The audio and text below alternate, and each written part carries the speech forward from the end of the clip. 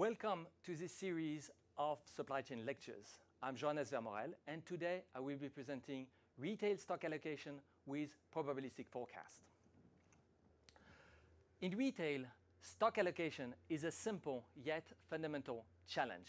When and how much stock do you decide to move at any point of time between the distribution centers and the stores you operate?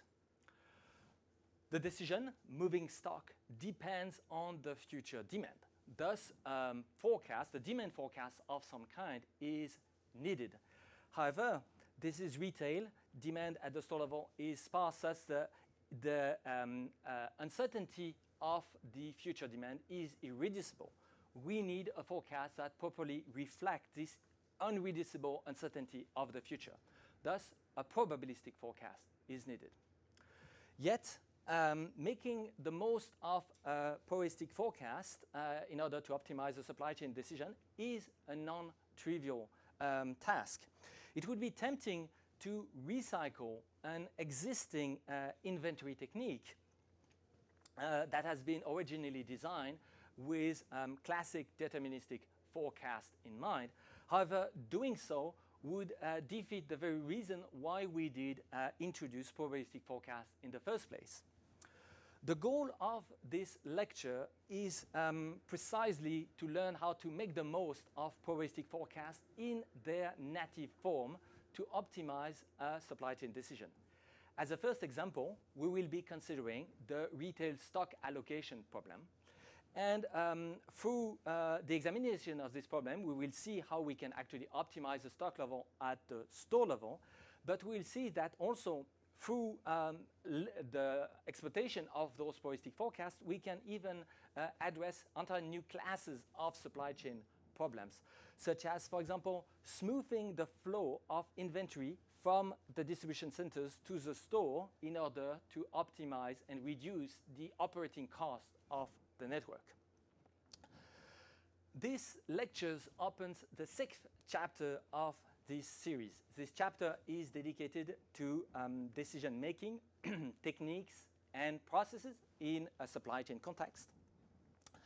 We will see that decisions must be optimized with the supply chain in mind, the whole supply chain network, the integrated system, as opposed to performing a series of isolated local optimization, for example, taking a narrow perspective of the SKU.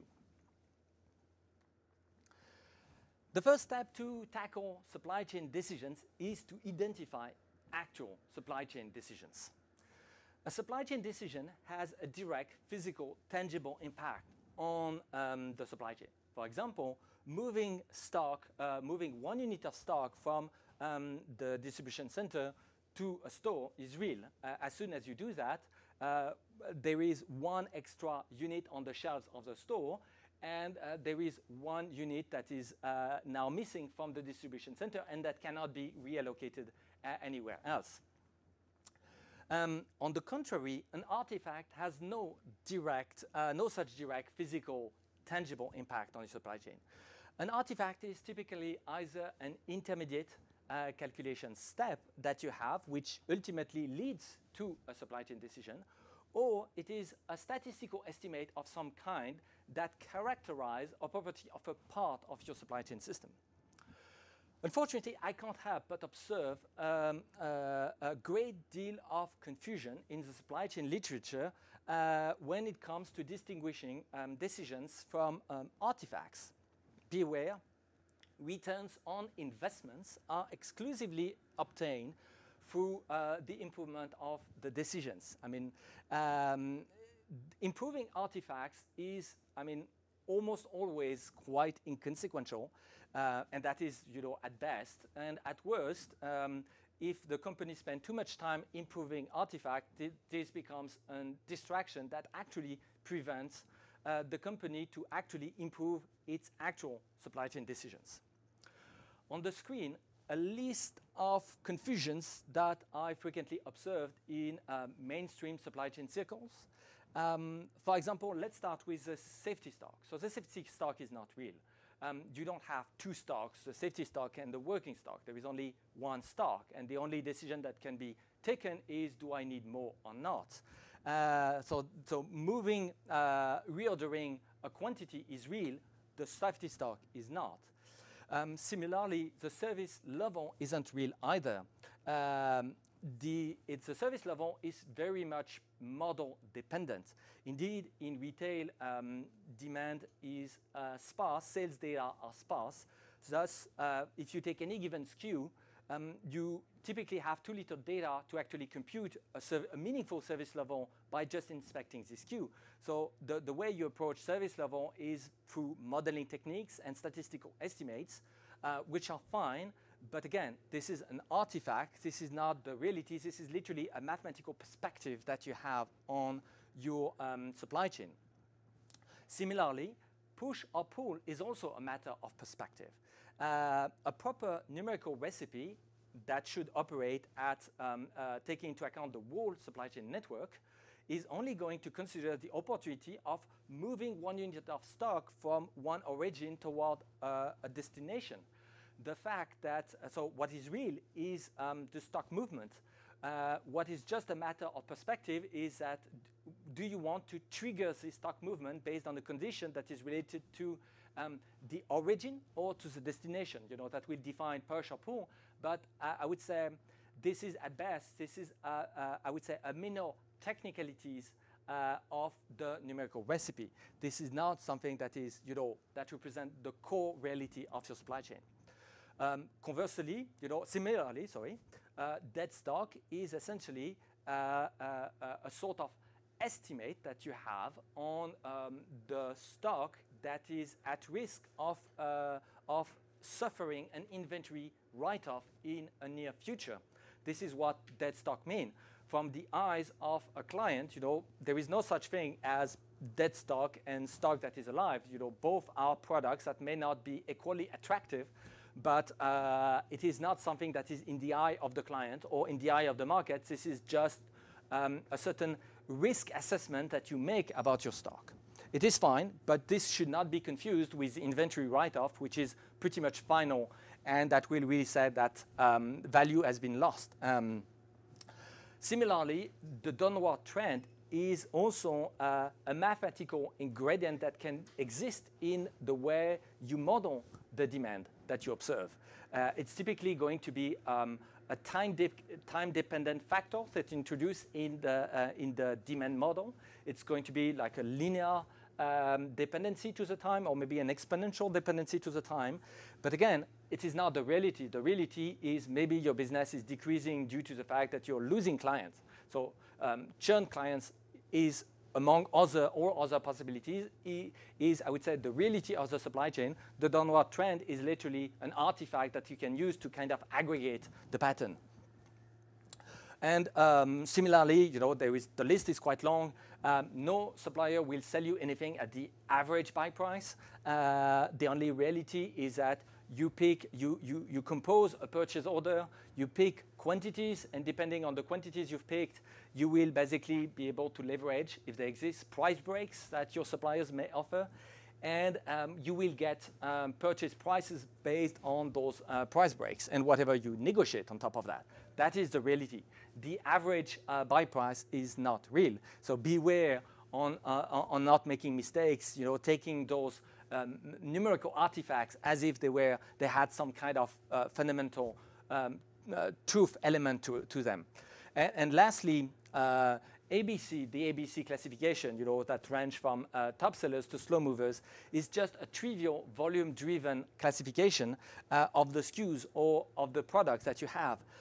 Those classes are not real attributes. I mean, we typically products, half of the products will change from one class, one ABC class to the next, from one quarter to the next, and yet nothing really happened in the eyes of the clients or in the eyes of the market for those products. So it is just a numerical artifact that has been applied to the product, and that should not be confused with a sort of profoundly relevant attributes, such as, for example, is this product part of my distributor brand? This is a true fundamental attribute of the product that has, I would say, far-reaching consequences for my supply chain.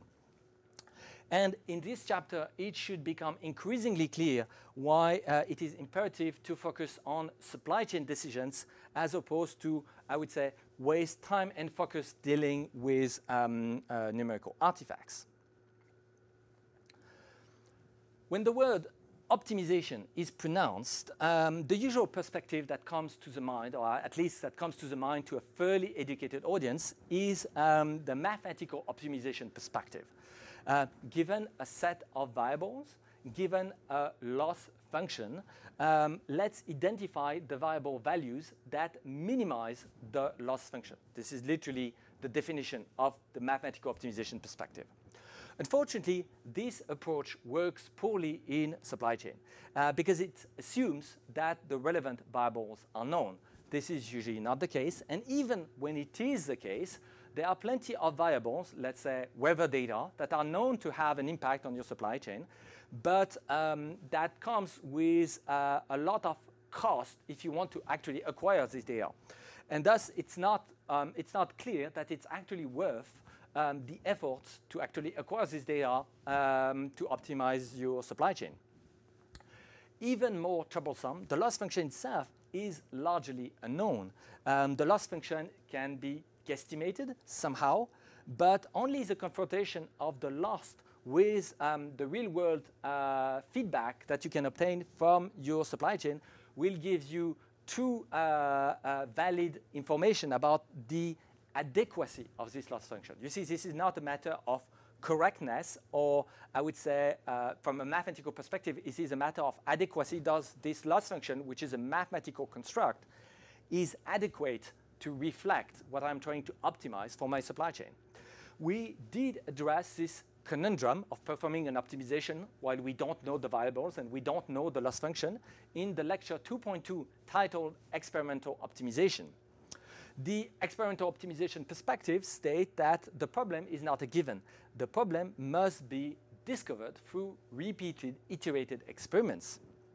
The proof of correctness of the loss function and its variables emerge not as a mathematical property, but through a series of observations that are driven by well-chosen experiments obtained from the supply chain itself.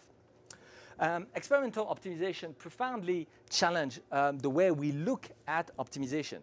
And this is a perspective that I will be adopting in this chapter. The tools and techniques that I will be introducing here are geared toward the experimental optimization perspective. At any point of time, the numerical recipe that we have can be declared obsolete. That's fine. And it can be replaced by an alternative numerical recipe that is deemed to be more closely aligned with the supply chain that we have. And thus, at any point of time, we should be able to put what we have, the numerical recipe that we have identified, into production and perform the optimization process at scale. That means that, for example, we cannot say we identify the loss function and then we put a team of data scientists on the case for 3 months so that they can engineer some kind of, I would say, software optimization techniques. No. It means that whenever we have a new recipe, we should be able to directly put that in production and immediately let the supply chain decision benefit from this newly identified form of the problem. This lecture is part of a series of supply chain lectures. I'm trying to keep those lectures somewhat independent, but we are past the point where it makes more sense to watch those lectures in, I would say, in sequence. So if you've not watched the previous lectures, it should be okay. But now at this point, this whole series will probably make more sense if you actually watch the series in the order it was presented. So this lecture is the first lecture of the 6th chapter. In the first chapter, I presented my views on supply chain, both as a field of study and as a practice. In the second chapter, I presented a series of methodologies that are essential to tackle supply chain challenges, including experimental optimization that we have just seen. And those methodologies are needed because of the adversarial nature of most of the supply chain problems. In the third chapter, I presented a series of supply chain personae. So the third chapter is really a complete focus on the problems as opposed to the solutions. It's really what is it truly that we are trying to solve. And don't confuse essentially the way you look at the problem and the sort of solution that you happen to have at the moment. In the fourth chapter, I presented a series of fields that are not exactly supply chain per se. Those are the auxiliary sciences of supply chain. And yet, those auxiliary sciences are essential to a modern practice of supply chain, just like having, I would say, an entry-level knowledge of chemistry is essential to a modern practice of medicine. In the fifth chapter, I presented a series of predictive modeling techniques, most notably probabilistic forecasts, which are essential to cope with the irreducible uncertainty of the future. And today, in this first lecture of the sixth chapter, we delve into decision-making techniques. The scientific literature has delivered over the last 7 decades or so an overabundance of decision-making techniques and algorithms, from essentially dynamic programming right in the 50s to reinforcement learning and even possibly deep reinforcement learning. The challenge, however, is to achieve production-grade supply chain results. Indeed, most of those techniques suffer from hidden flaws that make them somehow impractical for supply chain purposes from one reason to another. And today, we focus on retail stock allocation as the archetype of a supply chain decision. This lectures is paving the way for more complex decisions and more complex situations. On the screen, the summary for today's lecture, even when considering the simplest supply chain problem, the retail stock allocation, we have quite a lot of grounds to cover. Those elements represent building blocks for more complex situation.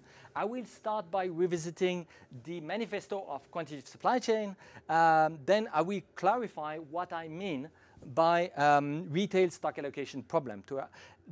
Also, the economic forces that are present in this problem will be reviewed. I will revisit the notion of probabilistic forecast and how we actually represent them, or at least one of the options to represent them. And we will see how to model the decision by reifying.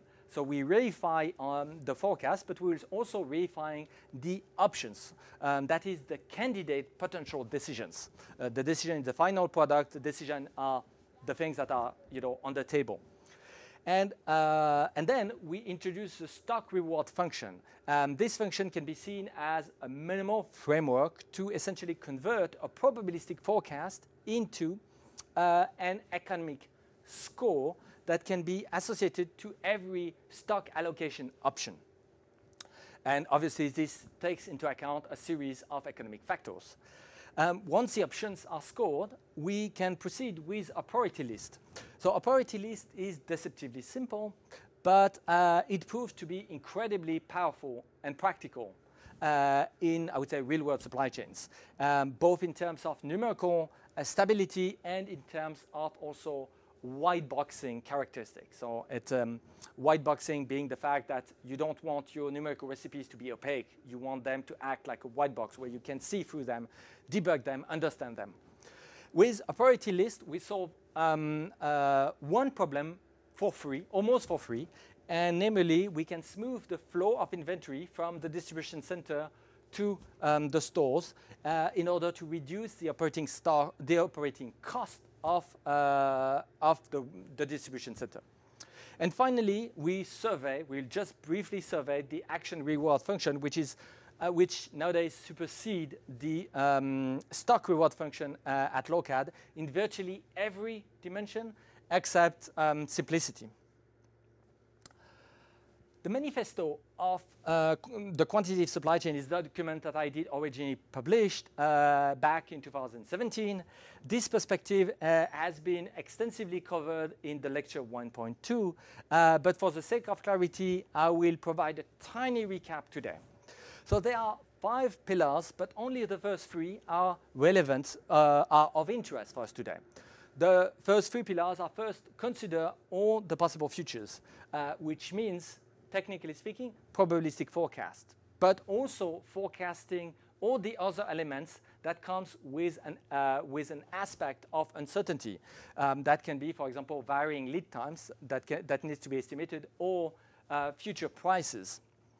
The second pillar is consider all the feasible decisions, and it's literally a reality principle. Focus on decisions, not artifacts, and this is exactly what we have just detailed a few minutes ago when clarifying what is a decision and what is an artifact. And lastly, the third point is prioritize with economic drivers, which is exactly the topic of today's lecture. And in particular, we will see how we can actually convert probabilistic forecast into estimates of economic returns. In the retail stock allocation problem, this is the definition that I'm giving. It is somewhat arbitrary, but this is the definition that I will be using today. We assume a network with 2 echelons. We have a distribution center and we have multiple stores. The distribution center is serving all the stores. And obviously, if you have multiple distribution centers, we are just assuming that essentially one store is only served by only a single distribution center. The goal is to properly allocate the stock that exists in the distribution center into the stores. And all the stores compete for the same stock that exists in the distribution center. We assume that all stores can be replenished on a daily basis with a daily schedule from the distribution center.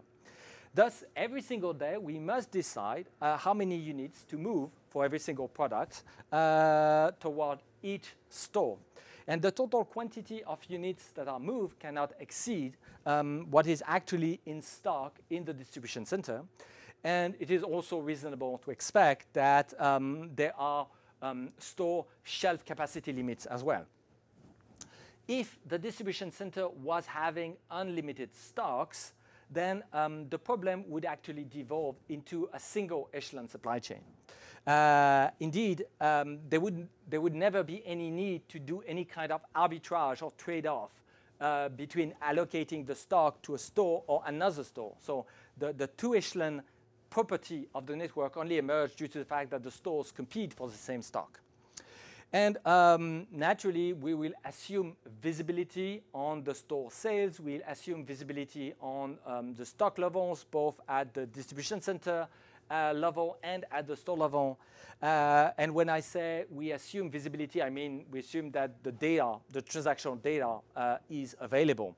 We'll also assume that the incoming deliveries to be made at the distribution center are known with ETAs, estimated time of arrival, which may come with some degree of uncertainty. And we also assume that all the mundane but critical information is available, such as the product buy price, the product sell price, the product categories, if any, etc., etc. So nothing out of the ordinary. All of those information would be found in any ERP, even 3 decades old ERP and WMS and point of sale system pretty much already had this data. They don't necessarily had at the time 10 years worth of history, but nowadays they do. So I mean, at least if it was, if they had the time to acquire such a depth of history. So today we do not include the DC replenishment as part of the problem. In practice, distribution center replenishment and store allocations are tightly coupled, however. So it really makes sense to address those problems together. The reason why I'm not doing that today is that for the sake of clarity and concision, in this lecture, we will tackle the simpler problem first. However, please note that the approach that I'm presenting today can be naturally extended to include the DC replenishment as well. Deciding to move +1 unit of stock into a store for a given product at a given day depends on a series of economic forces. If moving the unit is profitable, we want to do it, otherwise we don't. The main economic forces are listed on the screen, and essentially putting more stock in a store results in a series of benefits, which are essentially more gross margin, just because you avoid lost sales. You also have a better quality of service, just again because you reduce the amount of stockouts, and you also improve the store attractiveness. Indeed, for a store to be attractive needs to be plentiful. Otherwise, it looks sad, and people don't have the same willingness to buy if the store doesn't feel really plenty. At least it is a very common observation made in retail. This doesn't necessarily apply to all the segments. For example, I would not necessarily have this sort of consideration applied to hard luxury. But let's say if we are looking at a general merchandise store or a fashion store, this sort of consideration will apply. And so, but unfortunately, putting more stocks also comes with drawbacks. So economic forces that are diminishing the return that we could expect from putting more stock in the store. We have extra carrying costs, which can turn into inventory write-off if we have really a true excess of stock. Then we can also have intake overload, which happens if the staff at the store cannot even process a shipment that is just too large. And so it creates confusion and mess in the store if the quantity that is being delivered on any given day exceed what the staff of the store can actually put on the shelves. And also we have an opportunity cost, which is whenever we put one unit in a store, then it means that this unit cannot be put anymore into another store. I mean, it could be brought back to the distribution center and resent, but this is typically quite expensive. So for most retail situation, this is a last resort option. You really want to be able to do your store allocation thinking that you won't have to move the store back. Also, smoothing the flow of inventory is highly desirable. Indeed, any DC has essentially a nominal capacity at which it operates at peak economic efficiency. And this is typically, and this peak efficiency is basically driven by the physical setup of the DC, but also the amount of staff, of permanent staff that is attached to the DC. And thus, ideally, the DC should operate on a daily basis or should remain, operating very close to its nominal capacity in order to be most cost efficient. However, this requires, if we want to keep the DC operating at peak efficiency, this requires smoothing the flow from the DC to the stores. And that's where I would say the economic perspective diverges from, I would say, the traditional service level oriented perspectives that you would see in the mainstream supply chain literature. Indeed, this is dollars of returns that we're seeking here, not percentage points. And the only way to decide if it's reasonable to basically adjust the stock allocation scheme at a network level to reduce the operating cost versus, a minor degradation of the quality of service that you would generate in the stores. The only way to arbitrage this trade-off between quality of service and the operating cost of the distribution center is to adopt the economic perspective that I'm presenting today. If you adopt a service level perspective, literally it cannot give you this sort of answers. Thus, our goal is at this point to establish the numerical recipes that will estimate the economic outcomes for any given stock allocation decision.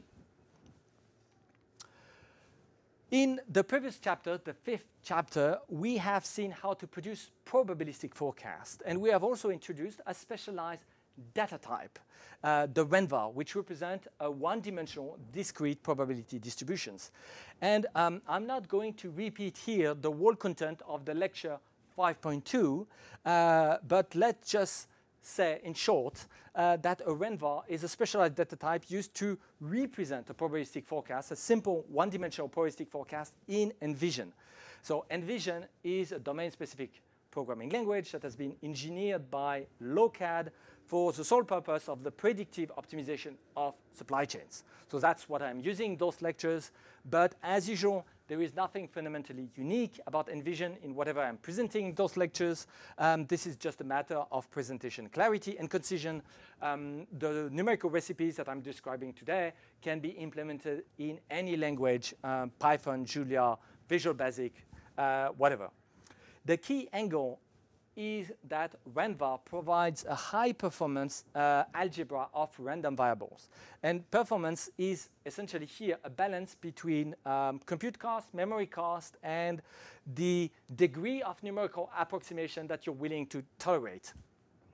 Indeed, compute performance is critical in when dealing with retail networks. There can be millions, if not tens of millions of SKUs. And every single SKU is at least, it's likely to have at least one probabilistic forecast, one RENVAR. It can have a lot more, but at the very least, it will have one probabilistic forecast. And thus, you may end up with literally millions or tens of millions of histogram. And the key property of the RENVAR versus an histogram is to keep both CPU cost and memory cost upper bounded and as low as possible, obviously, but more importantly, upper bounded. So you have like a constant time for all the operation. And also, you want to make sure that the numerical approximation that you introduce remain inconsequential from a supply chain perspective. So keep in mind that we are not doing, I would say, scientific computing here. We are doing supply chain computation. So if you have like an approximation of 1 part per billion, it is, from a supply chain perspective, inconsequential. This is not astronomy where you need to be able to be incredibly precise. The numerical calculation should be precise, but you don't need to have like, I would say, insane precision. And thus, in the following, we assume that the probabilistic forecast will be provided under the guise of RENVARs, so that a series of variables with a specific data type. In practice, you can replace RENVAR by histograms, and you get mostly the same outcome except for the performance and the convenience. Now that we have our probabilistic forecast, let's consider how we are going to approach the decisions. Let's start by considering the options. So the options are the candidate potential decision. So for example, we can allocate 0 units for a given product to a given store on a given day. Or we can allocate 1, 2, 3 units. All of those are our options. If we decide that we pick 2, then this number, 2 units, becomes our decision. The options are all the things that are on the table, waiting to be decided. A simple way to organize those options consists of putting them in a list, which is exactly what I've done on the screen. And so the list displays is essentially covers multiple SKUs. So you would put this is going to be a very long list. You put all those SKUs in this list.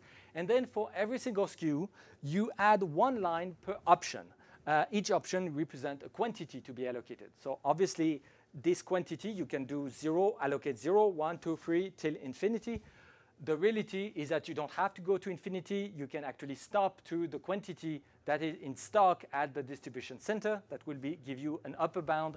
But more realistically speaking, usually you have actually a bound that is even lower, that is going to be the maximal shelf capacity that exists for the product on the store, or something that is close to it.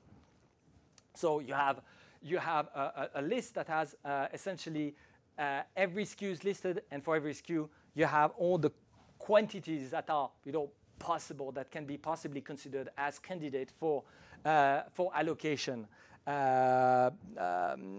from the distribution center. Now, the score column is attached to the marginal outcome that you would expect by doing this allocation. A well-designed score, so I've not said how this score is actually computed. I'm just saying that a well-designed score ensures that picking the lines in a decreasing score orders optimize the economic outcome for the retail network. So you see, this is literally a definition of what we are seeking. A proper score should be such as if we pick the lines in decreasing orders, starting from the high score, we are doing what is best for the retail network. This is what we are trying to design. And we will get to the fine print of the design of the calculation of the score in a minute. For the two skews that we can see on the screen, we see that the score decreases as the allocation increases. This illustrates the very dominant phenomenon of the diminishing returns that are observed for most skews.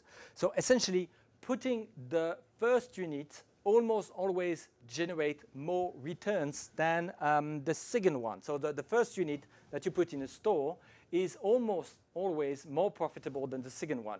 You can just think of it. At first, you have nothing, so you're in a stock out situation. If you put one unit, you've already addressed the stock out for the first client. And then if you put a second unit, well, the first client will be fine, but it's only if there are two clients that show up that the second unit will be of any use. So it has a smaller economic return. However, it is having strictly diminishing, so the returns are always roughly diminishing if we are looking at a long list. However, locally, there are some exceptions where the economic returns might not be strictly diminishing from one line to the next. I will let the identification of such situation as an exercise to the audience. But more seriously, I will be revisiting the case in a later lecture. So for today, we just stick to the simple situation where the costs are, I would say the returns are strictly diminishing as you increase the stock. The other situations are kind of fringe.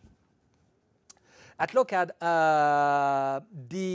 this representation where we have such a list where we can see all the skews and all the options is typically referred to as being a grid.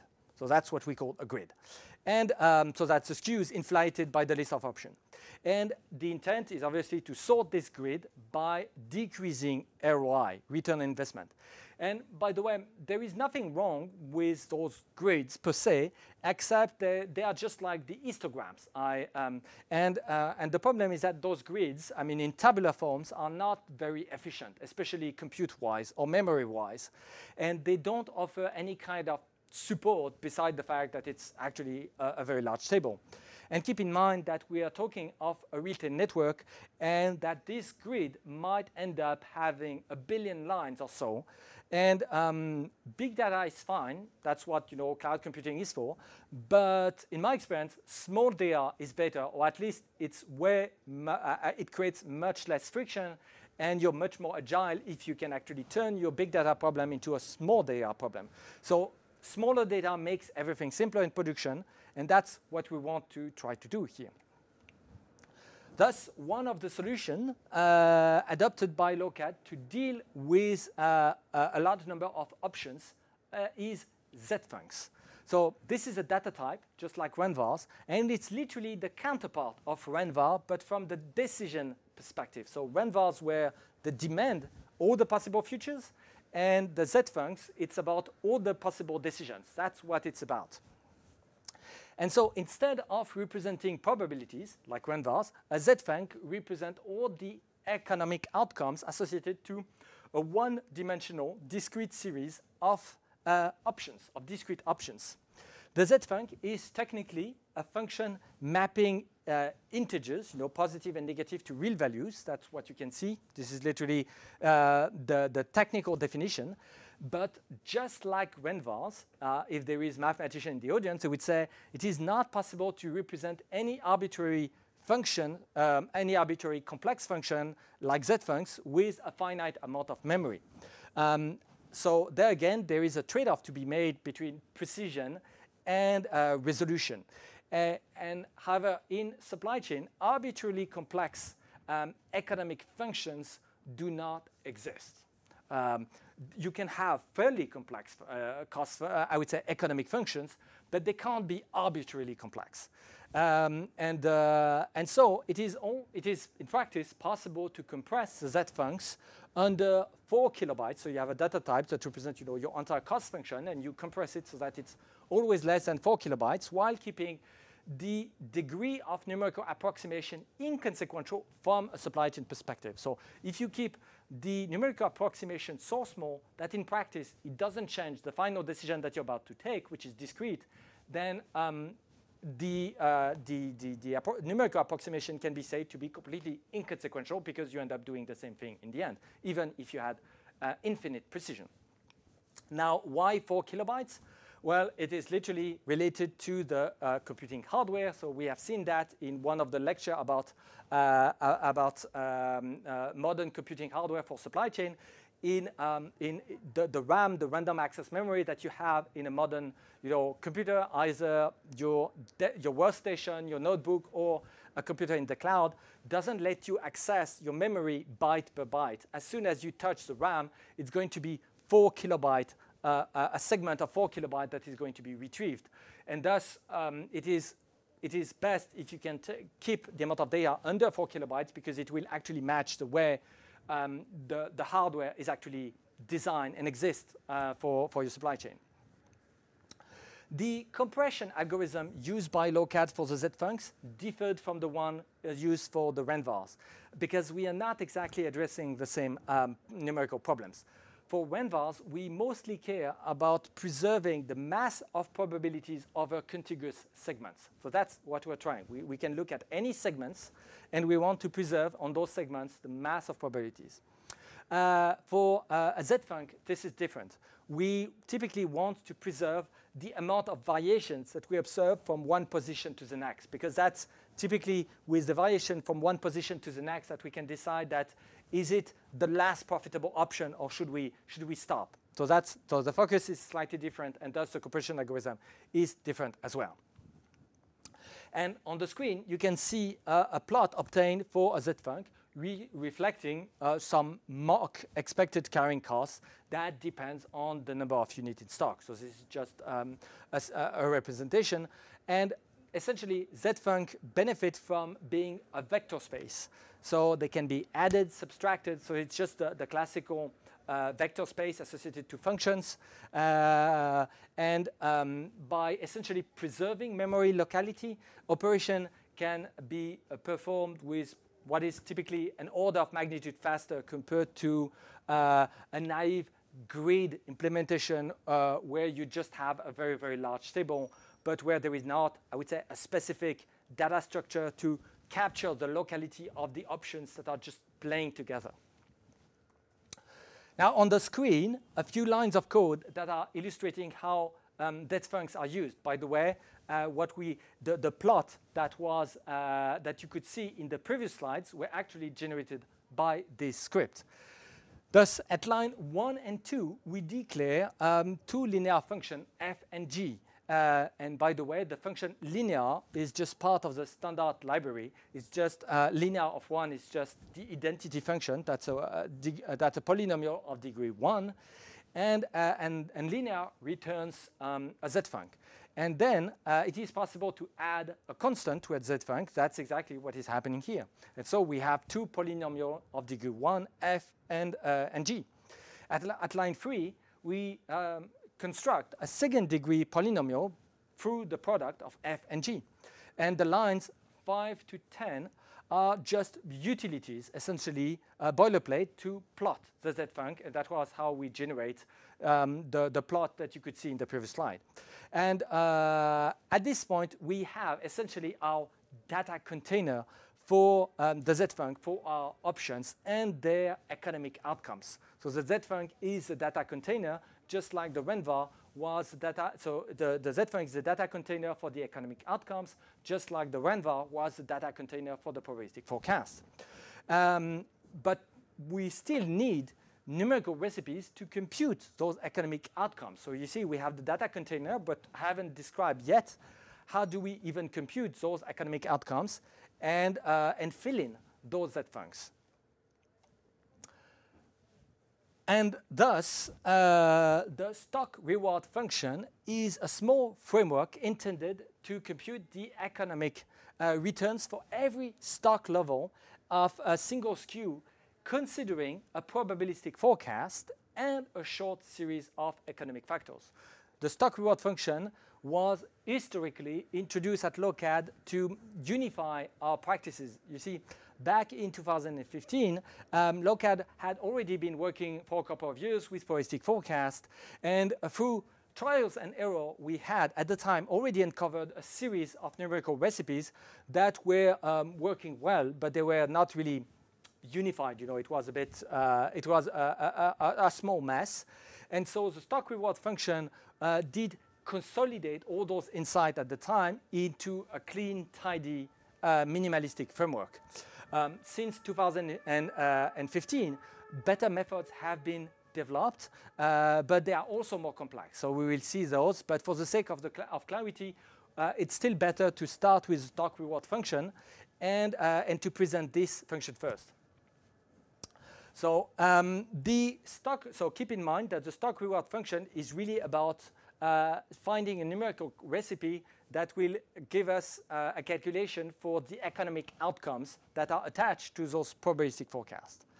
So the stock reward function obeys the equation that you can see on the screen, and it defines the economic returns at time t that you can obtain for the stock on hand k. So essentially, R is literally the economic return. It's in terms of units, it is homogeneous to dollars. So essentially, stock reward function is expressed in dollars or euros, if you prefer.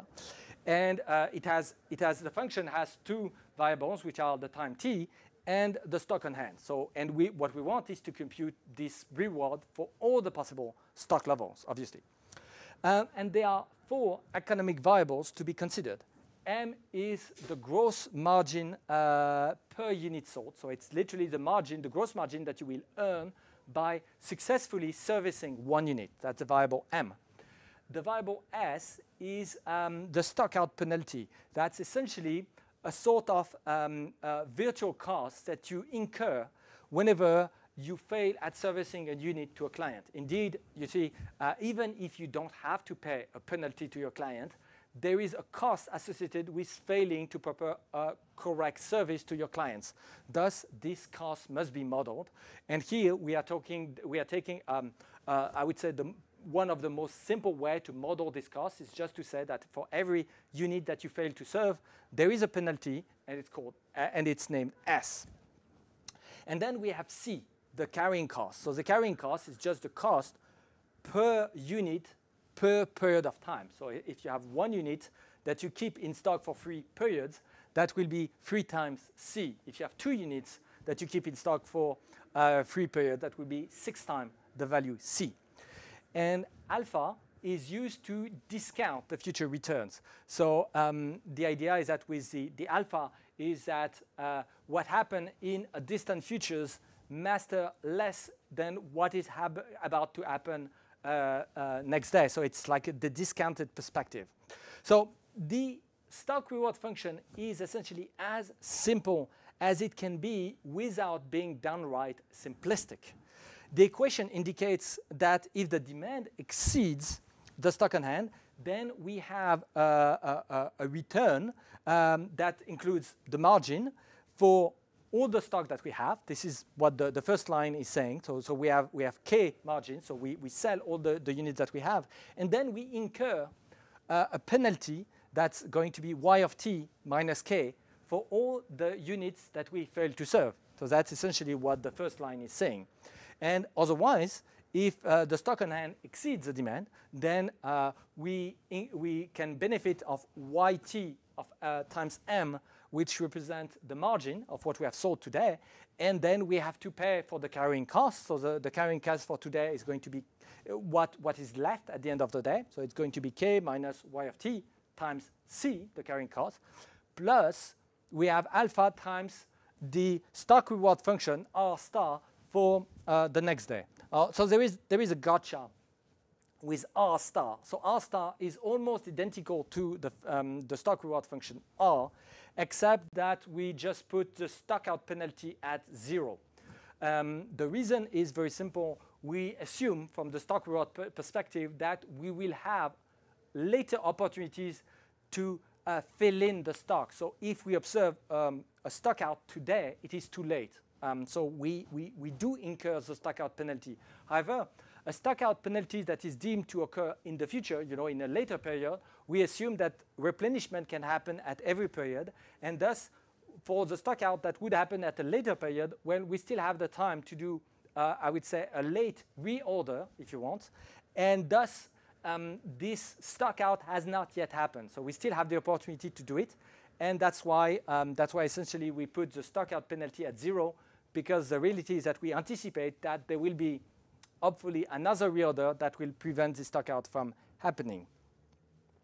The time discount alpha is very useful because it essentially removes the need to specify a specific time horizon. The stock reward function doesn't work with a finite time horizon. You go till infinity.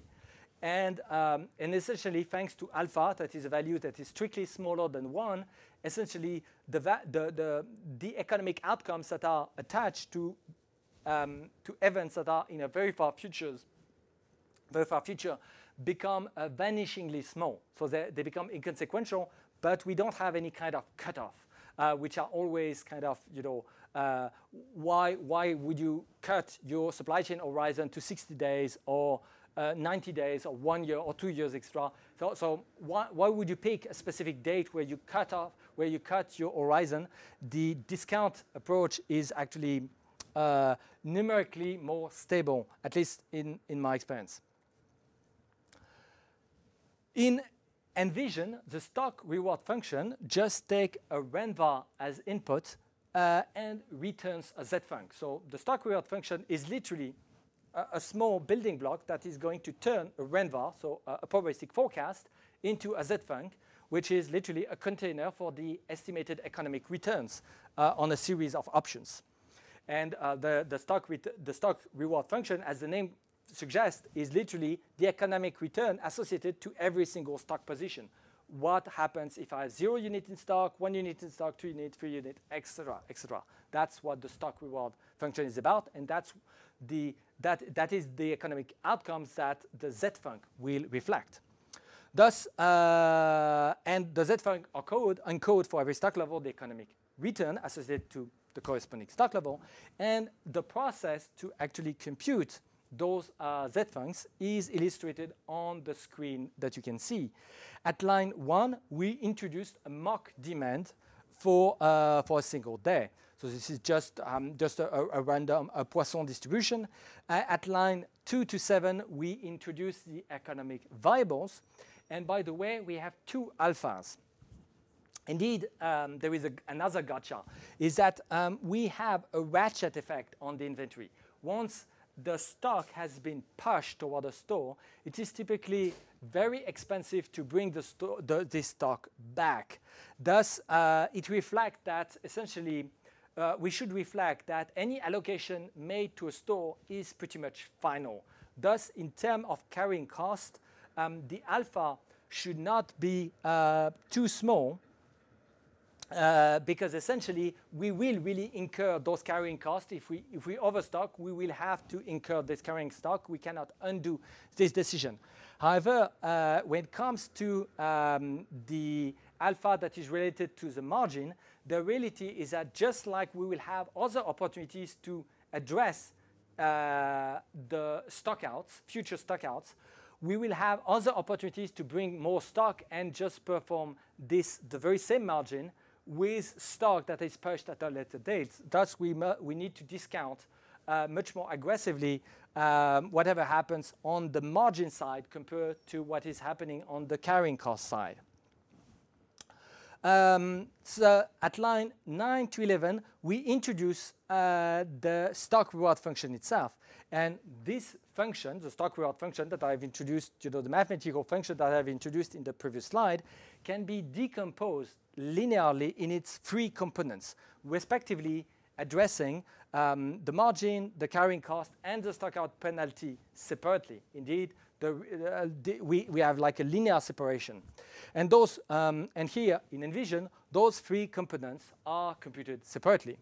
And again, we have the algebra of I would say the vector space of z-funcs that is at play, because we call the stock reward function, and then we can multiply by, for example, the RM, we can multiply the z-func by buy price minus sell price. So essentially, we are just multiplying the z-func by the factor m, which would be the gross margin. And then we at the lines 13 to 15. The final reward is recomposed by adding the three economic components. In these scripts, we are again leveraging the fact that we have a vector space of z-funcs. So those z-funcs are not numbers, they are functions, but we can add them. And the result of the addition is another function, which is also a z-func. And so the variable reward is the result of adding those three components together. And by the way, under the hood, the calculation of the stock reward function is done through a fixed point analysis, which can be done in constant time for every component. And this constant time calculation might seem like a very minor technicality, but when you're dealing with a large retail network, this really makes the difference between a fancy prototype and an actual production grade solution. Now, at this point, we have consolidated all the ingredients that we need to address the stock allocation problem. We have probabilistic forecast expressed as RUNVAR. We have a technique to transform this RUNVAR into a function giving economic returns for any stock on hand value. Those economic outcomes can be conveniently represented as z-funcs. And now, in order to finally address the stock allocation problem, we need to answer the question. And the question is, if we can only move one single unit of stock, which one do we move? And by the way, why this one? Indeed, all the stores in the network are competing for the same stock in the distribution center. Thus, the quality of the decision of moving one unit of stock from one store, from the distribution center to a specific store depends on the overall state of the network. You cannot assess whether this decision is good by just looking at this one store. Just to give you an example, let's assume that we have a store where we have already 2 units in stock, and if we add a third unit, we are increasing the expected service level from 80% to 90%. This is good. And maybe most retail network would say, well, I'm okay with the idea of bringing one extra unit so that my service level can go from 80% to 90%. That feels very reasonable, so they would say, this is a good move. However, what if this unit that we're about to move, this third unit, is actually the last one that is available in the distribution center? So it is the last, and we have another store on the network that is already suffering a stock out. And what happens is that if we move this unit into this store where it becomes the third unit, what happens is that we even prolong the stock out for the store that is already out of stock for the very same product. So you see, in this sort of situation, it is almost certain that moving the unit to the store that is already out of stock is a better decision. It is something that should take a higher priority. And that's why it doesn't make sense from, I would say, an economic, to assess economically stock levels at the SKU level. You see, that's the problem with local optimizations. Local optimization don't work if you operate inside their systems. The main problem that you have in supply chain is that if you address the things locally, you just displace problems. You don't address anything. And thus, the adequacy of a stock level of a SKU is dependent on the state of the network. And this simple example clarifies, for example, why the safety stock the safety stock calculation or the reorder point calculation is mostly nonsense, at least except for maybe toy situation like the one that can be found in supply chain textbooks. Thus here, we really want to prioritize all the stock allocation against one another. And one option as the option that comes at the very top is the answer to our question. This will be the one unit that should be moved if we can only move a single unit.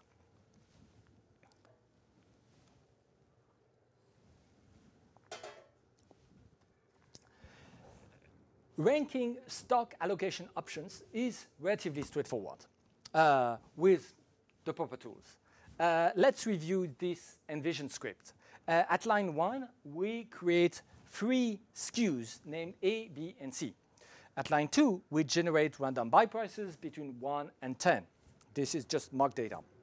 At line 3, we generate mock Z-funcs that are supposed to represent the reward that we have for each of those SKUs. In practice, a Z-func should be computed with the stock reward function, but just to keep the code nice and concise, I'm just using mock data here.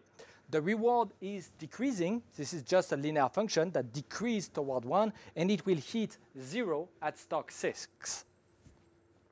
And so at line 4, I am creating a table G. G is a shorthand for grid. This is the grid that represents all our stock on hand levels. We assume that the stock levels above 10 here are not worth assessing. This assumption is reasonable considering that in terms of mock data, I have a reward function that becomes negative after beyond the stock position, the stock on hand of equal to, beyond the stock level of 6. So 10 is relatively conservative here. And at line 6, we extract the marginal reward for the nth unit in stock, so that we have this grid table, and then the value add just take the function. So SKUs.reward is a Zenfunc, so it's a function, and we are just extracting the value for the stock position g.n. And by the way, this line starting from 6, it would not matter how the data is originally generated. So what we have is from line 1 to 4, it is just mock data, so that would not be a production setup. But what you have starting from line 6, it would be essentially the same if you were in production. There is now, it's applicable no matter how you did generate your Z-funcs. At line 7, we define the score. This is an arbitrary decision as a ratio between the dollars of returns. Remember that the Z-func tells you the dollars of return that you have divided by the dollar invested, which is the buy price. So we make a ratio between the amount of dollars that you will get back divided by the amount of dollars that you have to pay for this one unit. And essentially, the highest score is obtained for the stock allocation that generate the highest rate of return per dollar allocated to this store. And finally, at line 9 to 15, we display a table sorted by decreasing stores. Let's point out that there is no fancy logic in the script. So we have the first 4 lines are just mock data generation. The last 6 lines are just display of the prioritized allocation. Once the Z-funcs are present, and once we have Z-funcs that represent essentially economic returns per stock level, turning those Z-funcs into a prioritized list is completely straightforward. On the screen, the table obtained by running the previous Envision script. So we had the previous Envision script, and this is the dashboard that is generated by running the script. And we see that the SKU named C is ranked first. Indeed, all the SKUs have the same economic returns. This is for their first unit, namely $5 of return. And however, C has the lowest buy price at 3.99. Thus, as we divide the reward, 5 by 3.99, we get a score of approximately 1.25, which happens to be the highest score of the grid. The second unit of C has a score of 10, has a score of 1, of approximately 1, which is the second highest score as well. However, for the third position, in the grid, we have another skew. We have the skew named B. Indeed, B has a higher buy price, and thus its score for the first unit is only at 0.96. However, due to the diminishing returns that we get of allocating the first 2 units on the skew C, the first unit of B gets a higher score than the third unit of C, and thus it gets ranked above the first unit of C. And essentially, this priority list goes very, very deep, but it is intended to be truncated with a threshold. For example, we can decide that there is a minimal return on investment, and only the units above this return on investments gets allocated. And once the threshold is defined, we can take all the lines that are above the cutoff and count the number of lines per skew. And this gives us a total number of units to be allocated for every single given skew. We will revisit this cutoff problem in a minute. But the idea is that once you have a cutoff, you aggregate per skew the counts, and that gives you the total quantity to be allocated for every single skew, which is exactly what your WMS or your ERP that exists in the distribution center would expect to organize the next day shipment toward the stores. So this priority list is just a conceptual view to actually decide what takes the priority. However, you take a cutoff, you aggregate, and then you're back to quantities per allocation quantity per SKU for every single SKU that exists in your retail store network. The view on that you have, so the display of the prioritized stock allocation, is deceptively simple and yet powerful.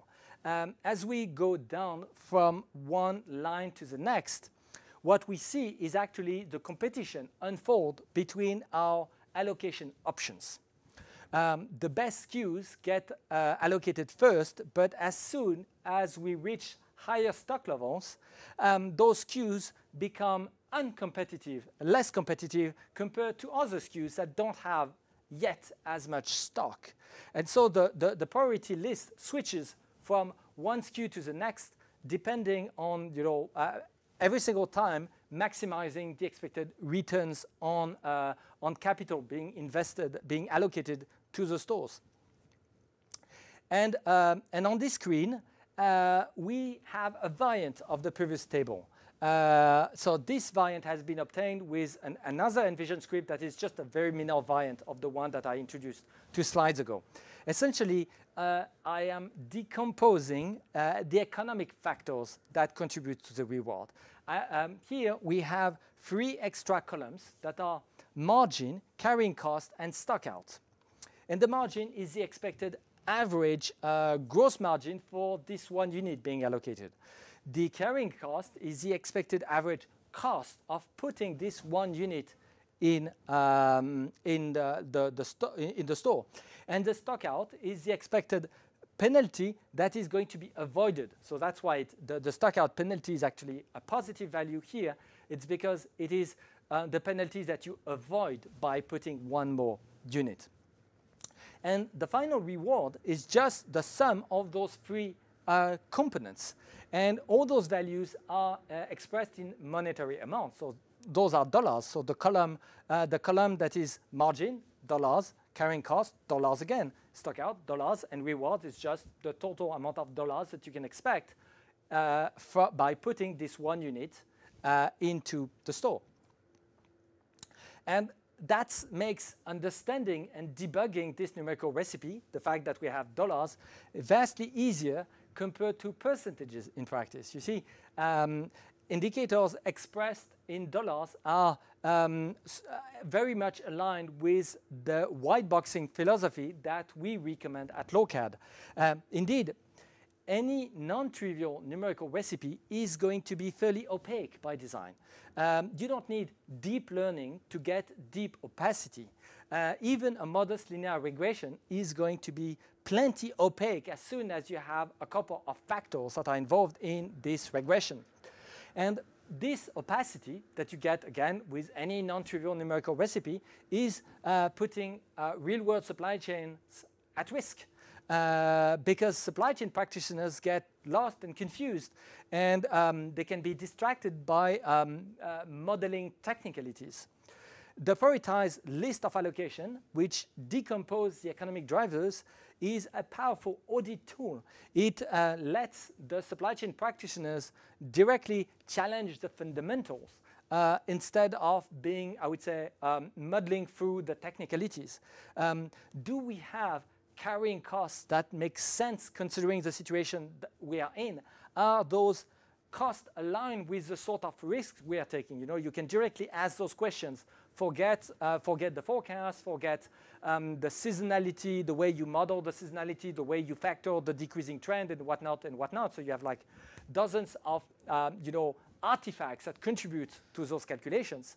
But you can directly challenge the final outcome, which is I get dollars of outputs, for those carrying costs. Are they real? Do they make sense?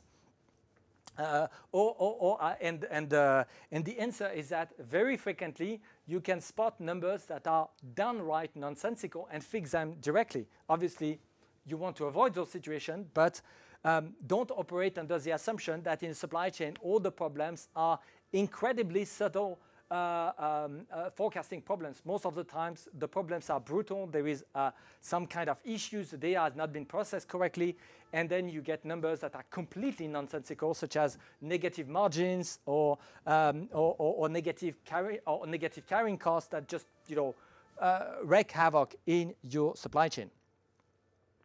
Now, what I would say is that if your supply chain instrumentation exclusively focuses on, let's say, demand forecasting accuracy, you are blind to 90% plus of the actual problems. And when I say 90%, I'm being very conservative. In a large-scale supply chain, this estimate would probably be something like 99% plus. Supply chain instrumentation is absolutely fundamental to highlight the key factors that contribute to the decisions. And those factors must be economic in nature if you want to have any hope to focus on what makes your company profitable. Otherwise, if you operate on percentages, you can't prioritize your own actions. You will address glitches, because again we are talking of a large-scale supply chain, so you always have like a legion of numerical glitches, and if you address all those glitches indifferently, then it means that you're always working on things that are largely inconsequential. That's why you miss to have like dollars of returns, dollars of costs. That's how you can actually prioritize your work, prioritize your development effort for your numerical recipes, and even decide whether a bug is worth fixing. There are some bugs where, I mean, if you're talking of a handful dollars per year worth of friction, it's not even a bug that is worth fixing in practice. Now, let's get back to the matter of picking the right cutoff for the allocation list. We have seen that we have roughly diminishing returns while allocating more stock to the store SKUs. However, we must look at the whole supply chain, not just the stores. The warehouse or distribution center, I'm using the two terms indifferently here, is dominated by fixed cost. Indeed, it is possible to extend the staff with temp workers, but it tends to cost more.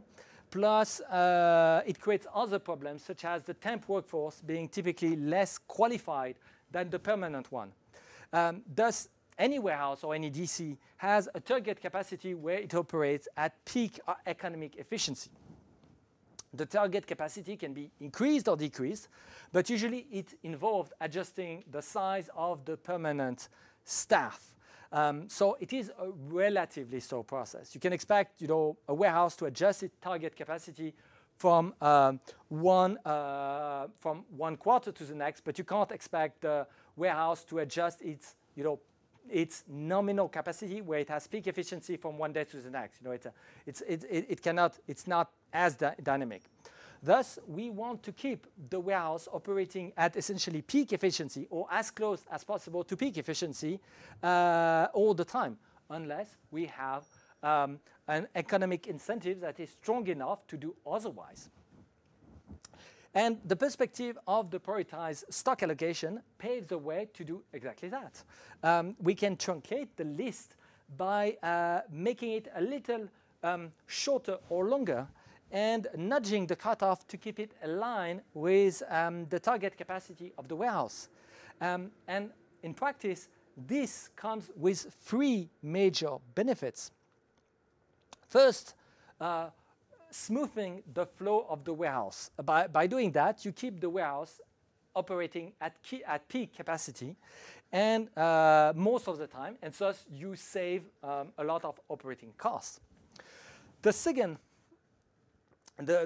benefit is that your inventory allocation process becomes a lot more resilient to all the little accidents that keeps happening in a real-world supply chain. A truck may get involved into a minor traffic accident. Some staff may not show up because they are sick. There are tons of small reasons that will, disrupt your plans. It will not prevent your warehouse to operate, but it might not operate exactly at the capacity you did anticipate. And with this prioritization list, you can make the most of whatever capacity your warehouse happened to be using, even if it's not exactly the capacity you were planning for in the first place. And third, the last third benefit is that with this approach of priority list of stock allocation, your supply chain team doesn't have to micromanage the warehouse staff levels anymore. You only need to adjust the target capacity of your warehouse so that it roughly matches the sales velocity of your retail network. Indeed, but micromanaging the capacity at a daily level becomes completely inconsequential, or largely inconsequential. Indeed, the Lokad experience indicates that smoothing the warehouse flow through I would say, a flat capacity cutoff works well in most retail situations. Indeed, on the screen, you can see the typical economic return curve that you would observe when considering all the possible cutoff. So on the x-axis, we have the number of units being shipped from the warehouse. So we are conceptually assuming that units are shipped one by one so that we can observe the marginal contribution of every single unit. Naturally, in production, units are shipped in batches, not one by one, but this is just so that we can actually plot the curve. On the y-axis, we have the marginal economic outcomes at the store level.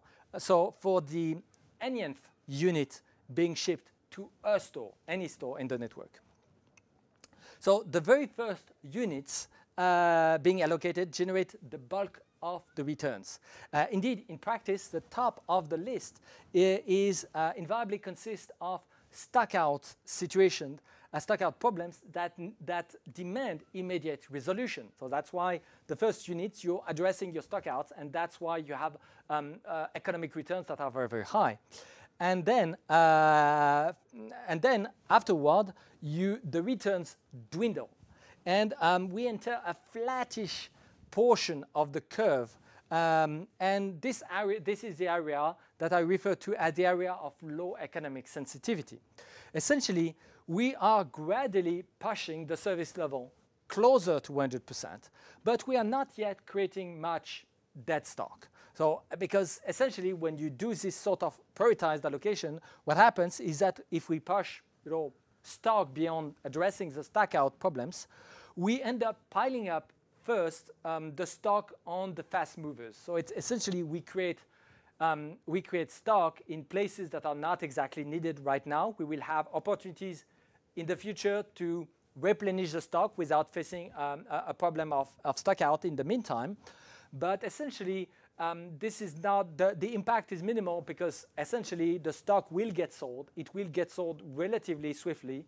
And essentially, this is just about the opportunity cost of moving the stock from the distribution center to a store. And what we're losing gradually are the later opportunities to be able to move the stock. Once the stock is allocated, we lose options, future options. So, and so this area is essentially relatively flattish, and it will start to become fairly negative when we push so much stock that we start generating situations that will cause, at least that will cause inventory write-off with a non-trivial probability. So that's where that. If you keep pushing, then you generate more and more, I would say, dire overstock situation. And thus, what you see when the curve becomes very negative is that you see that if you push way too much, you will generate essentially tons of inventory write-off in the future. But essentially, as long as the cutoff is in this low sensitivity segment, we're good. And the cutoff is not super sensitive to where you cut. And that's the reason where the warehouse capacity doesn't have to directly mimic the daily sales volume. And indeed, in most retail networks, you have very strong day of the week. We have a very strong day of the week cyclical pattern that you observe in your sales, where certain days, let's say, for example, Saturday is the day where you're selling the most. But the warehouse doesn't have to exactly mimic this day of the week cyclical patterns. You can keep a very flat average. And the reason and the idea is that your target capacity should just roughly match your overall sales volume for your store network.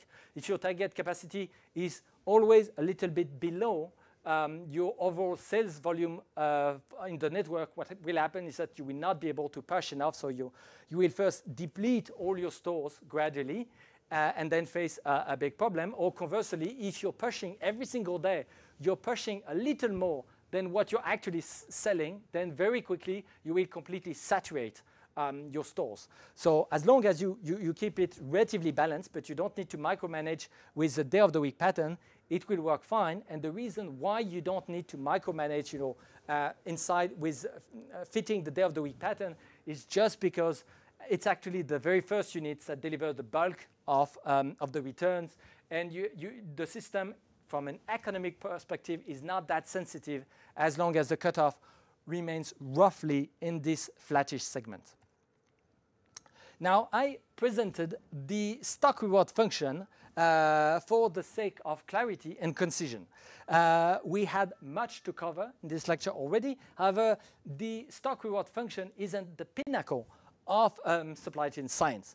The stock reward function is a bit naive when it comes to the fine print of probabilistic forecast.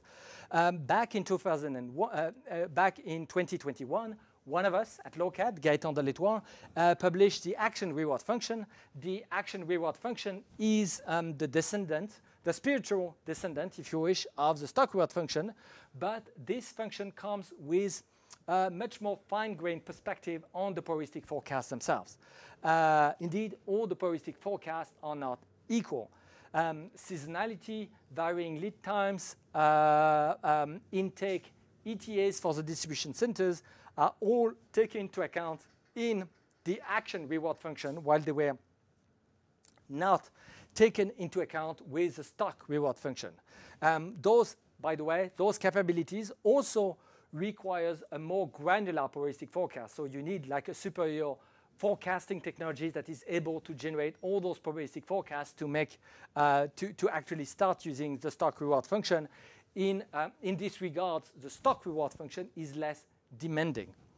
And also at a conceptual level, the action reward function also provides a clean decoupling of the ordering frequency. How frequently do you order from the supply lead time, which is how much time does it take to actually replenish the stock once the decision is taken. Those two elements were kind of lumped together in the stock reward function. With the action reward, they are clearly separated. And finally, the action reward function also comes with what is referred to as a decision ownership perspective, which is a simple but fairly clever trick to reap most of the benefits that would be gained from a true policy without having to introduce a policy. So we will be discussing what policies are. This is really mean from a really technical perspective in later lectures, but the bottom line is that as soon as you start introducing policies, it becomes more complicated. I mean, it is of interest, but it's definitively more complicated. So here the action reward has a clever trick where you can literally bypass the need to go for a policy and still reap most of the economic benefits that will be attached to it. So both the stock reward function and its superior alternative, the action reward functions, have been used in production for years at Lokad. Those function essentially streamlines entire classes of issues that are otherwise plaguing retail networks. For example, dead stock becomes trivial to assess by just looking at the economic returns that is attached to any stock unit that is already present in any store. Yet there are tons of angles that I have not addressed today. I will be addressing those aspects in later lectures. Some of those angles can actually be addressed with fairly minor variations of what I have presented today. That is the case, for example, for lot multipliers and stock rebalancing. You need to do very, very little change to the scripts that I've just shown today to be able to tackle those problems. When I say stock rebalancing, I mean rebalance the stock between the stores of the network, either by moving the stock back to the DC or by directly moving the stock between the stores, assuming obviously specific, transportation cost. Then there are some angles that requires more work, but they are still kind of relatively straightforward. That would be, for example, to take into account opportunity cost, flat transportation costs, or the store intake I would say overload, which happen when the staff of a store is just not capable of processing all the units they have received. They don't have the time on any given day to put them on the shelves, and thus it creates a big mess in the store. So those angles, they are possible, but they will require definitively quite some work on top of what I have presented today. And then there are some other angles, like, let's say, merchandising, or essentially working on improving the overall store attractiveness, which should be part of the prioritization, which do require a superior technological approach. Minor variations of what I've presented today is just not enough. As usual, I advise a healthy dose of skepticism whenever an expert claims to have an optimal method. In supply chain, there is no such thing as optimal methods. We have tools. Some of them happen to be better, but none of them is even remotely close to anything that would qualify as being optimal. And so, in conclusion, percentages of error are irrelevant. Only dollars of error matter. Those dollars are driven by what your supply chain does at a physical level. Most KPIs are completely inconsequential. At best, they are part of the supply chain process to continuously improve the numerical recipes that you have, which are actually driving the supply chain decisions. However, even when considering such KPIs that are instrumental to improve the numerical recipes, we are talking at best of fairly indirect results compared to directly improve the numerical recipe that drives the decision, and that will immediately, if you have a better recipe, generate better outcomes for your supply chain. Excel sheets are ubiquitous in supply chain, and I believe this is because the mainstream supply chain theory failed to promote decisions as first-class citizens. As a result, companies waste time, money, and focus on second-class citizens, namely artifacts. But at the end of the day, decisions must be made. Stock must be allocated. You need to choose the price, your price point, your tag price, etc. And lacking the proper support, supply chain practitioners fall back to the one tool that they have, which let them directly treat decisions as first-class citizens. And this tool happen to be Excel spreadsheets. However, supply chain decisions can be treated as first-class citizen. And this is exactly what we did today. And the tooling is not even that complex, at least when considering the sort of ambient complexity of the typical applicative landscape of a modern supply chain. Furthermore, an adequate tooling unlocks capabilities like smoothing the flow of inventory from distribution centers to the store with minimal efforts. And those capabilities are straightforward to be achieved with the proper tooling, but they also illustrate the sort of achievement that cannot ever be expected from Excel spreadsheets, at least not with a production-grade setup. I guess this is it for today. The next lecture will be Wednesday, the 6th of July, at the same time of the day. So it will be 3 p.m. time of Paris. It will be a Wednesday, like today. And I will be moving on to the 7th chapter to discuss the tactical execution of a quantitative supply chain initiative.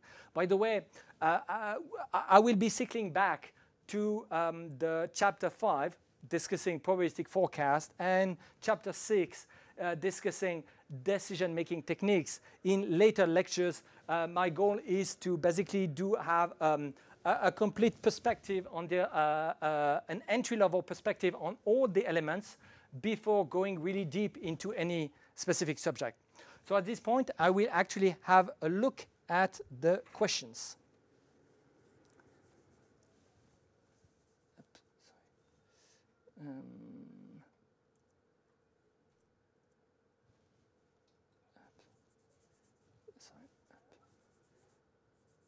Sorry, I have a problem with my mouse that is not responding anymore.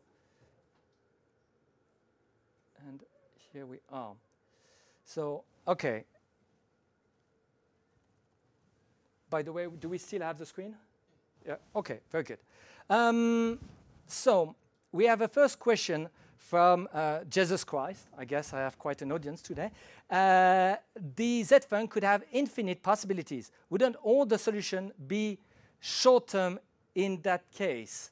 So the Z-func is literally a data container for a sequence of options. So the sort of horizon that is applicable is embedded into the sort of alpha value, you know, the time discount values that I've used in my scripts. So fundamentally, the sort of target time horizon that you have embedded into the economic outcome of a Z-func is not really into the Z-funcs themselves. They are more into the sort of economic calculation that are filling in the Z-func. Don't forget that the Z-funcs are just the data containers.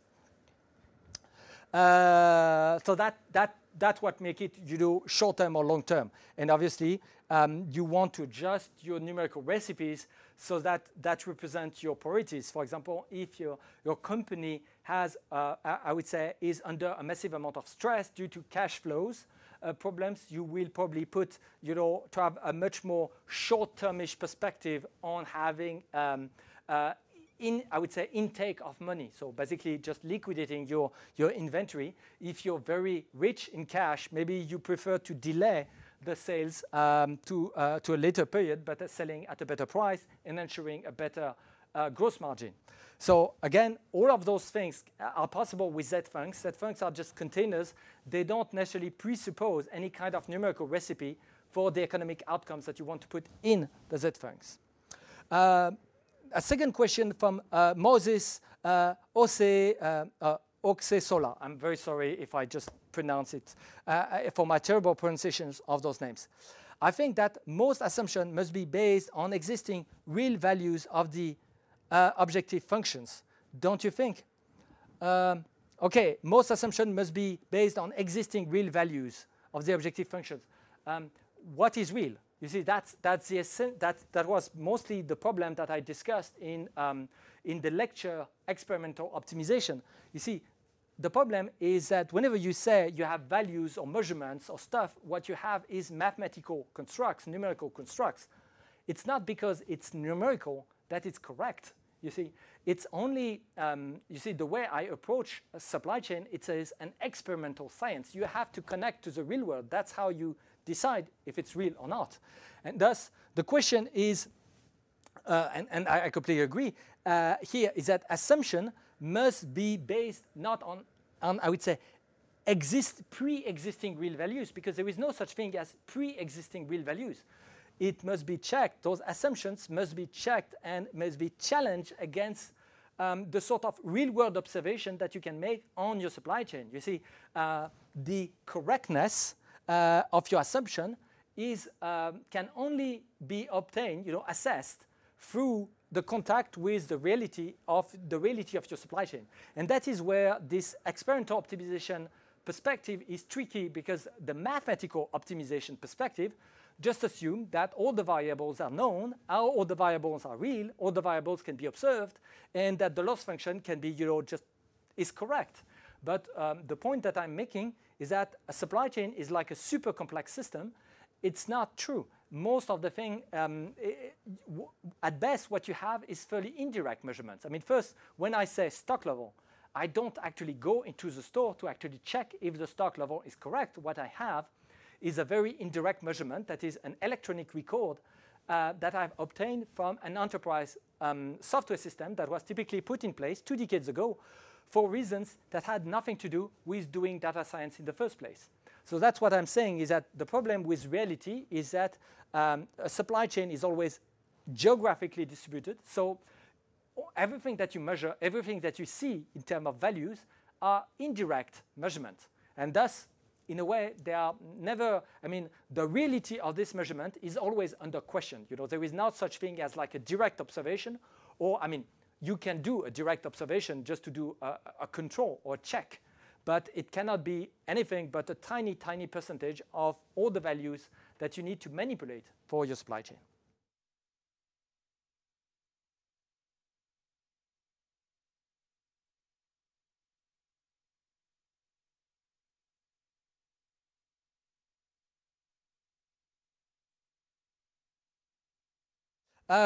Apparently, we had lost the question screen. So another question from Chris Peterson. In the stock reward functions, besides straightforward parameters like margin, we're also dealing with stock out penalty. How do we learn? How do we best learn to optimize these complex parameters? This is a very, very good question. Indeed, stock out penalty are real. Otherwise, nobody would even bother to have, high service levels. The reason why you want to have service level is that, economically speaking, every retailer that I know of is convinced that stock out penalties are real, that basically customers dislike not, I would say, suffering a low quality of service. But I would not say that they are complex, in the sense it's not like there is many, many variables. I would say they are complicated. They are just intrinsically difficult. And part of their difficulty is that it's literally the long-term strategy of the retail network that is at stake. This is literally a number.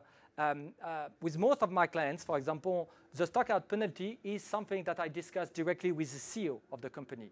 It literally gets to the very top. This is literally the super long-term strategy of the retail network that is at stake. So it's not that complex, but it is definitively complicated because it is a very high-stake discussion. What is it that we want to do? What is it? How do we want to treat the customers? Do we want to say we have the very, very best prices, and sorry if the quality of service is not, not as good as you can get, but what you have is something a bit unique with very, very low prices? Or do you want to have novelty? But if you have novelty, it means that there are new products that comes in. And if you have new products that comes in all the time, it means that the old products are fading out. And thus, it means that you should tolerate that stock out happens, because that's how you keep introducing novelty. So you see, the stock out, the stock out penalty is difficult to assess because it has enormous stakes in the long-term strategy of the company. And then I would say in practice, the best way to actually assess it is to do literally experiments. You pick a value a bit, you guesstimate something, and then you look at the sort of resulting inventory decisions that you get. So you see, that's why I say you need to have a tooling that lets you experiments with plenty of variance of your numerical recipes. You just pick a bit at random. It's like a rough guesstimation. the stock out penalty value, the stock penalty factor. And then you look at what sort of stocks do you get in your stores. And then you let people, with their feelings, judge, does it look like the sort of stock level that would reflect my ideal store? You know, is it what I really want for my customers? Is it what I really want to achieve with my retail network? So you see, there is this discussion with back and forth. Typically, the supply chain scientist is going to test a series of values, present, you know, the sort of economic outcomes. Also, the role of the supply chain scientist will be to explain the sort of macro costs that are attached to a driver. So you say, they could see, okay, we can put a very large stock out penalty, but beware, if we do that, it means that our stock allocation logic is going to all the time be pushing tons of stock towards the stores. Because if the message is stock outs are deadly, then it means that, you know, we should really do everything that we can to prevent those from happening. So essentially, we need to have this discussion with sort of lot of iteration, so that the management can check, I would say, to do the sort of reality check, is my long-term strategy economically viable with regard to what my retail network can actually do. And that's how you essentially gradually converge. But by the way, it is also not something that is frozen in stone. Companies change, adjust their strategy over time. So it's not because you take a stock out penalty factor in 2010 that 2022 it has to be the same value, especially if, for example, with the rise of e-commerce. For example, there are many retail networks that just say, well, I have become much more tolerant to basically stock outs in my stores. Depends, especially for specialized stores, because essentially when a product is missing, especially a variant in terms of size, well, people will just order it online from the e-commerce. The store becomes like a showroom. So the quality of service of showroom becomes very different from what was expected when the store was literally the only way to sell the products. Another question from Moses Okesola. Can we have a compounded stock reward function to correctly understand the trend within a given period? So understanding the trend of what exactly? If it's the trend of the demand, the stock reward is a function that consumes a probabilistic forecast. So whatever trend you have into the demand, it's typically a factor of the way you model your demand. And so as far as the stock reward function is concerned, the probabilistic forecast already embeds all of that. You know, whether there is a trend or not, it's already that. Now, if you have another question, which is, it might be another question with the sort of stationary perspective of the stock reward. And here you're completely correct. The stock reward function has a completely stationary perspective. So basically, it assumes that the demand repeats itself probabilistically at every period exactly the same. So there is no trend, no cyclicity. It is a purely stationary perspective. So you're correct in this sort of situation. And the answer is no. The stock reward function is not able to deal with a non-stationary demand. However, the action reward function is capable of doing that. That was also one of the motivations to transition toward the action reward function, is that with the action reward function, you can deal with non-stationary probabilistic demand. So Manuel Pereira Lopez, we are assuming that warehouse capacity is fixed, but it depends on the picking, packing, and shipping effort. Shouldn't the cutoff list points be defined by the optimization of the warehouse operations? Yes, absolutely. You see, that's what I said when essentially you have this zone of low economic sensitivity. So you know that your priority list that represents the prioritized stock allocation isn't super sensitive with regard to where you cut, as long as it's within this segment, you know. And then on average, you should be really balanced in terms of how much you push and how much you sell, which just makes sense. So now, if you want to adjust slightly differently the cutoff after you run the, I would say, the warehouse optimization logic, because you have to take into account of all the picking, packing, and shipping efforts, and you have, variations. It's fine. You can have like literally last-minute variation, and that's the beauty of this prioritized stock allocation list, is that you can literally finalize the exact scope of the units being shipped at the last minute. The only operation that you need is just an aggregation. It can be done very, very swiftly, and thus it gives you more options. That's exactly what I said when I said that this approach opens new classes of supply chain optimization. It lets you, for example, decide just in time to rearrange your picking, packing, and shipping efforts instead of being rigidly stuck to a preordained, I would say, shipping envelope that doesn't really match the exact resources that you have and the exact sort of effort that it takes to execute this envelope. And now another question from Moses Okesola. Smoothing warehouse flows demands a smoothing production flow. Does this decision model consider that? I would say it does not require necessarily a smoothing production flow.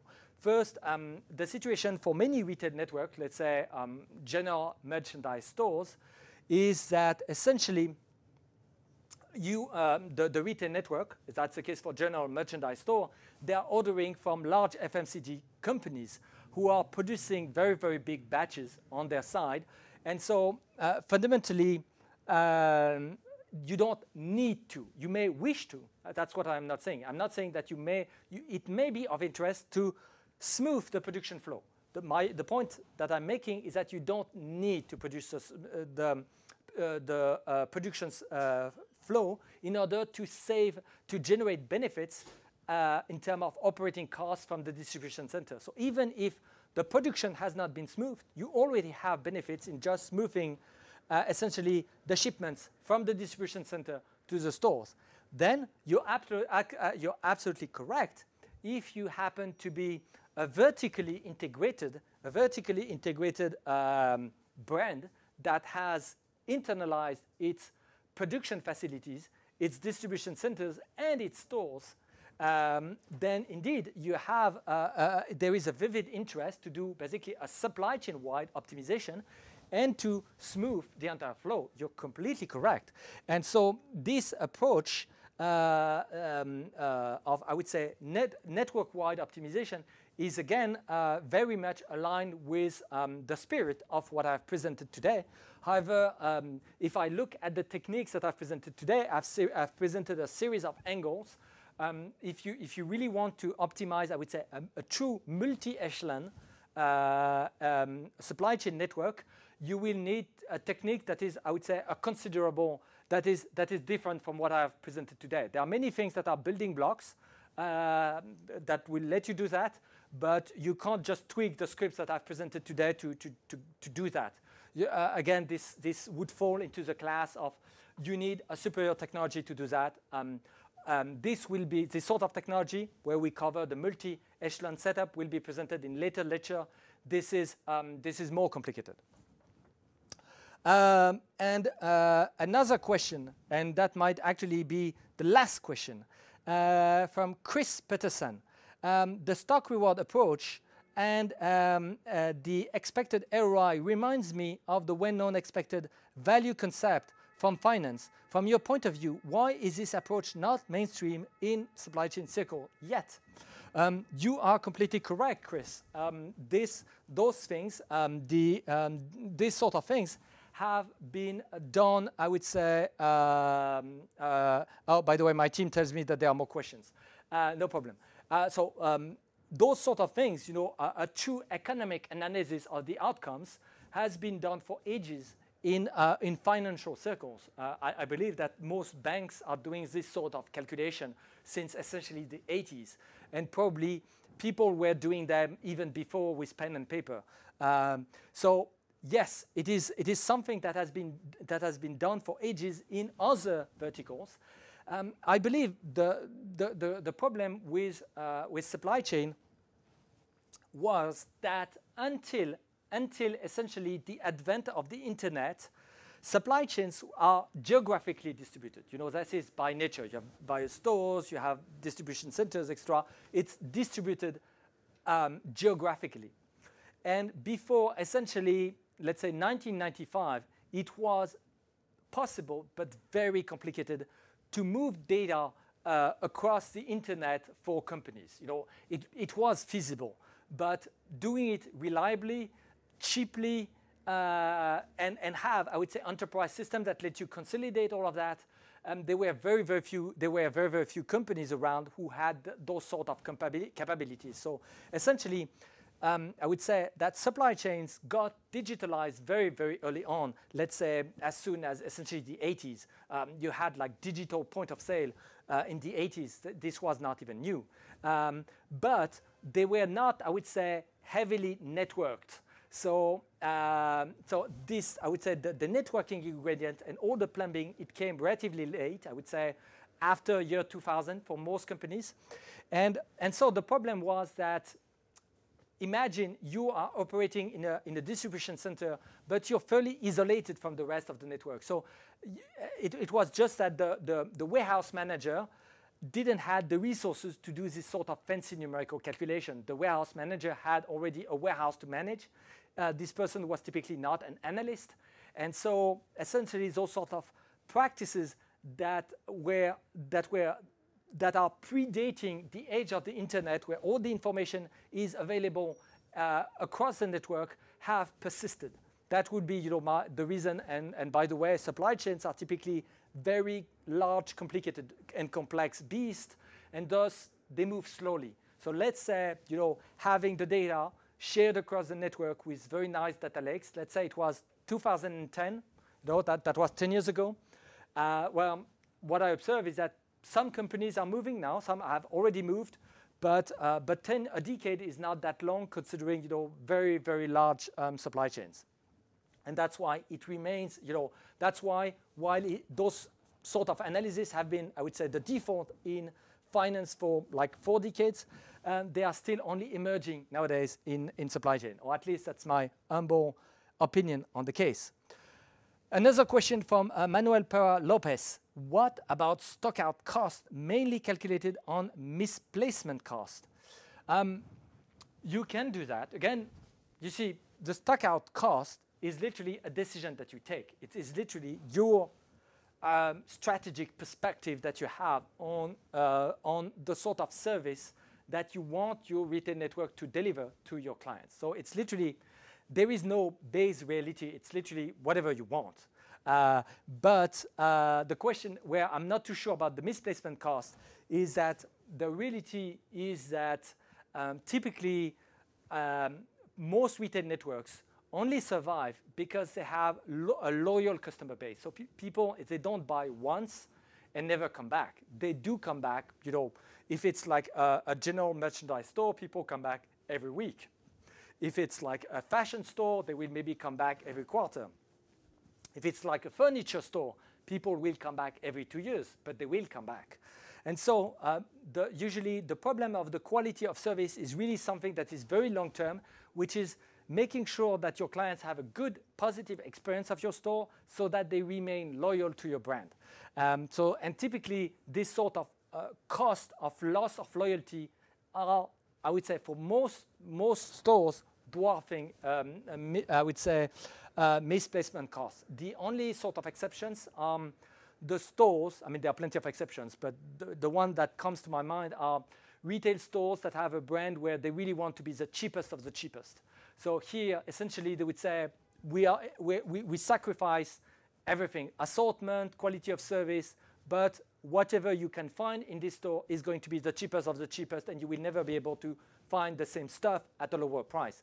So that would be, you know, sort of strategy where you would say, okay, the stock out cost is just the misplacement cost, and this is it. That's fine. But you see, this is usually the long-term impact on customer loyalty is dwarfing this sort of cost. And another question from Jesus Christ. What is the goal of stocking your warehouse? Keeping it supplied to serve your customers, low prices, or supplying your warehouses to keep your stores supplied with products with higher prices? So this is a very good question. Why do you keep any stock at all in the distribution center? You know, why have any stock at all in the distribution center? Why not cross-dock everything directly, sending everything to the stores? So the answer is there are retail networks that literally cross-dock everything. But even when you cross-dock everything, it means that essentially you're passing orders to your supplier. Maybe, you know, day one, you pass order to the supplier. Day three, you are being delivered certain amount of quantities.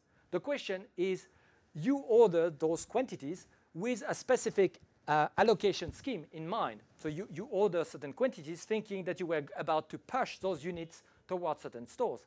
The question is, why should you not change your mind? Because now, you know, the stock is being delivered. It's available, you know, on the cross-dock in the distribution center. You're free to reallocate as you wish those units. You know, you don't have to be rigidly attached to the sort of allocation scheme that you had in mind 2 days ago. So essentially, you can decide to not keep the stock in the DC, just do cross-dock, but because there will be a delay between when you pass your orders with your suppliers to when you actually dispatch the stock to the stores, you can, you know, change your mind and redo a slightly different dispatch just because you might have, you know, good surprise such as stockouts. I mean, stockouts is always kind of a good surprise because it means that there was like a surge of demand that you didn't expect. Yes, you would prefer not to have a stockout, but on the plus side, it means that there was, you know, an excess of demand compared to what you were expecting. So it's not that bad. And so that would be, and then what about the other situation? Why should you even keep stock in the warehouse? Well, the answer is typically for most, for many retail network, you have ordering constraints for your suppliers. You know, FMCG companies might say, we don't let you pass an order every single day. You can order only one day per week. So you can do a weekly order that will be a batch. And typically, the supplier wants to deliver a full truck to your distribution center. So your orders will be fairly bulky and batched. And now, so you will have, and now every single day, you will deliver stock to your stores, but essentially, your distribution center is just a buffer for those batches that represent the deliveries that are being made to your DC. And there might be, you know, other reasons why you want to keep it in stock. Remember that as long as the stock is in the distribution center, you still have the option to change your mind where the stock should actually land in which store. So as long as it's in the distribution center, you can change your mind. As soon as the stock is allocated into a specific store, most of the time, for most retail networks, not for hard luxury, but for most retail networks, the transportation cost of bringing the stock back to the warehouse is very expensive, and it's the sort of things that you don't want to do. Okay, so thank you very much, and I guess I will see you next time. We will see how we can do a tactical execution and start an actual quantitative supply chain initiative in a real-world company. See you next time.